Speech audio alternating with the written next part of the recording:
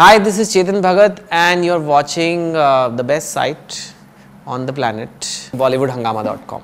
A noted journalist Anuradha Gupta has tweeted that happy to say Two States is a charming, subtle and funny modern romance, and it works because it stays true to the book Chetan Bhagat wrote. And we have with us Chetan Bhagat himself. Hi, huge pleasure to have you back on Bollywood Hungama, and congratulations for the phenomenal opening. Thank you. It's been called the biggest hit of 2014. Yeah. How does that feel? It's quite unexpected, you know. We thought it will do reasonably well, but with the star cast being newcomers and the debut director, we thought it'll do reasonably well, but we never thought it'll be the biggest hit of 2014 or the kind of numbers that I'm hearing now.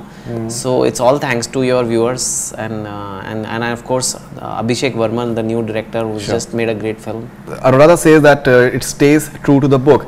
There are other people, like there are reviewers who have said that Varman, much like a good schoolboy, sticks to the novel without really adding his own creative inputs. Bhagat's book is no classic to demand that kind of reverence. Two point of views completely. Yeah. Some people are liking the fact that it is staying true to the book, and which is why they are liking the book. But there are others who are saying that he's being a schoolboy and just following the book. I think that's being very high-handed, and I don't think he's being a schoolboy at all. In fact, he's added a lot to the book.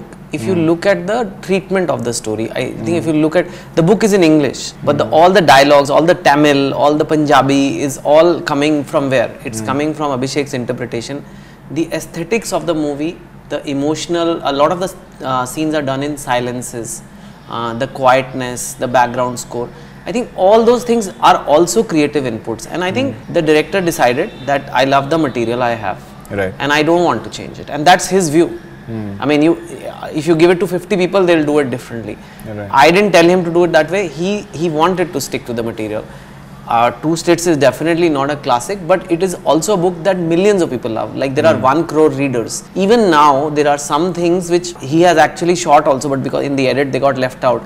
But some people ask, why is that scene not there, or why is that scene not there? So it's not true that people don't want that. But I think in an adaptation process, it's okay to change things. I co-wrote screenplay for Kai Poche. I changed my own book. But in this case, Abhishek really liked the material and he wanted to be really, really true, to the point that even the minor character names, everything is from the book, which I think is very special, which I think is honoring the source material.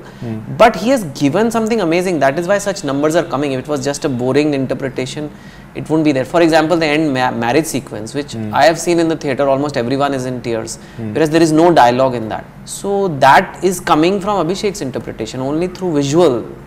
So he doesn't have to change the plot to prove that he is being creative. You spoke about the Kai Poche bit, that you yourself were part of the screenplay and you yourself changed a bit.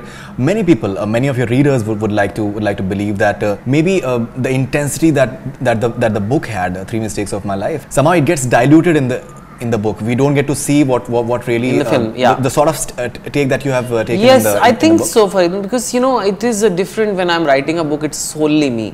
When they are making a movie, there is a production house, there is a direction. So I may have a political point to make, but they need not share that view, or they need not want to express that view in their product. But so your readers may feel that it's like a tamer version of what you've written somehow. Maybe they felt, but it was still pretty gritty, because it was Abhishek Kapoor. Gritty times actually.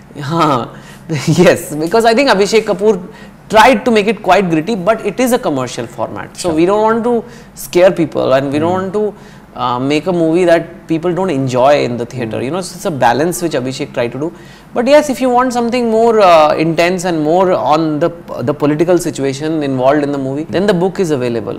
But yes, if the movie didn't do that, that was not what the intention was only. It's not like it was never the intention. Abhishek Kapoor made Rock On. He liked the story because of the friends. He didn't have any political interest in the story.